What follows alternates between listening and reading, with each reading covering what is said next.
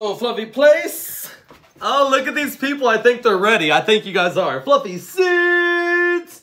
Ladies and gentlemen, if you don't know who I am, my name is Daniel the Big O, and I'm out here with the Fluffy Poodle. That's right, Mr. Fluffy Bear and his green hair. On today's episode, we're going to tell you guys about, Christmas presents and what really gets the Fluffy Poodle and I in the mood for Christmas. Now, for some of you, this may be like a controversial topic because, funding is key when it comes to the holidays. Some people have stuff, some people don't, but what I really think that matters is doing something for somebody, making a simple card, baking them something. Tell somebody, I don't have much to give except my love and my attention and to be with you. Like be with you around the Christmas tree, around, you guys eating dinner, just spending time together and doing the things that matter most during the holidays. And with all different types of things to ask for during the holidays, the Fluffy Poodle and I are actually very simple to get stuff for. And the reason why the Fluffy Poodle and I are so simple to get things for is because, where we live, we have absolutely no family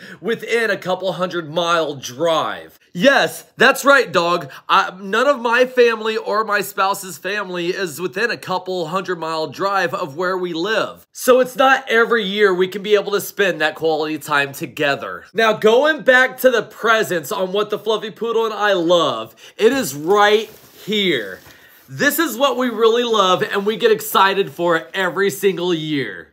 And that's a box full of nummy goodness, that's homemade baked goods. Or even if people just, took some things and stuck them in a zip baggie or, a container that was bought from the grocery store and sent it, we love all of that stuff. We love trying new things like puppy chow. I mean, he's even licking his lips, but you can't have this one because that's chocolate in it. What about these reindeer cookies? I mean, look, it has Rudolph's nose on it. Are these a lip smacker too? He licked his lips, so that's a lip smacker. We also had chocolate covered pretzels. Yeah, white chocolate and dark chocolate. We also have some sort of muffins that we don't know what type they are.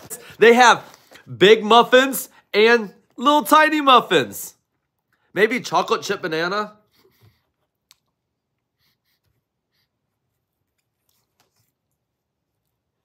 Well, he didn't lick his, he licked his lips, so I can try it. That right there, Fluffy, was a banana chocolate chip mini muffin.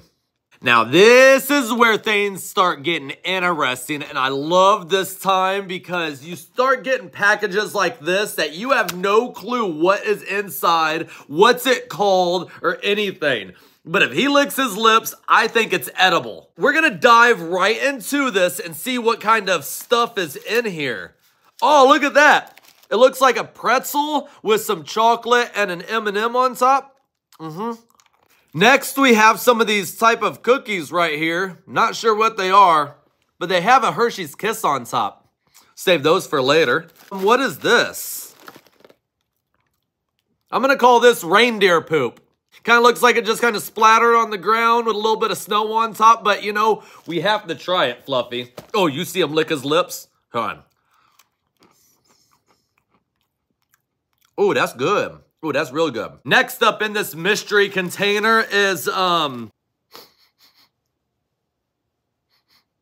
smells like butterscotch, chocolate, a little bit of coconut, and, something else to make that bottom right there. We'll save that one for a little bit later. So what if that little bit later was right now? That was some good stuff right there. My family members not only sent me one container of mystery desserts, they sent me 2 of them. So now we have to open up this one and see what is inside.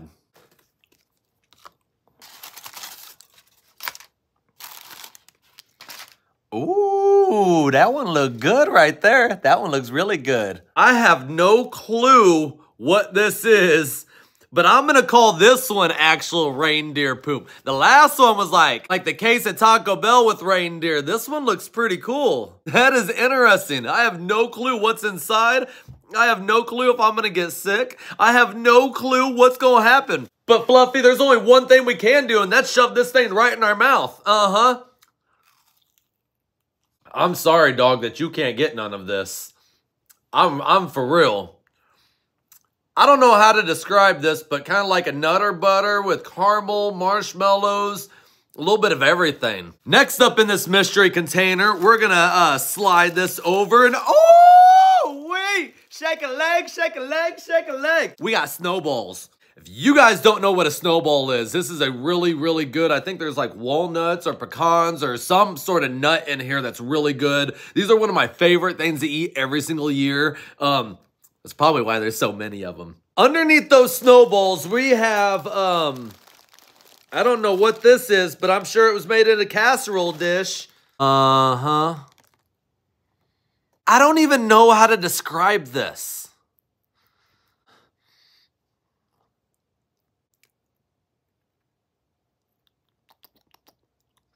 I don't know what it is. All right, there's only one way to settle this right now. Who's gonna eat it? The first one in 3, 2, 1. You tricked me, dog. He went in but didn't take a bite and made me take a bite. We're gonna call this yellow mystery bar because we don't know what it is, but it does taste good. Now, the last thing in the box of goodies that we got sent from our family is two of my most favorite things, and that is right here. Banana bread. Some homemade banana and zucchini bread is some of my favorite things. It's just you warm this up, put a little butter on it, stick it in your mouth, swallow it, and it feels like home to me. Because growing up every holiday season, we always made banana bread with my family, and we always sat around Christmas morning and ate banana bread. And it was just a memory that I cherish. So there you have it, ladies and gentlemen, boys and girls, people all around the world who watch our videos.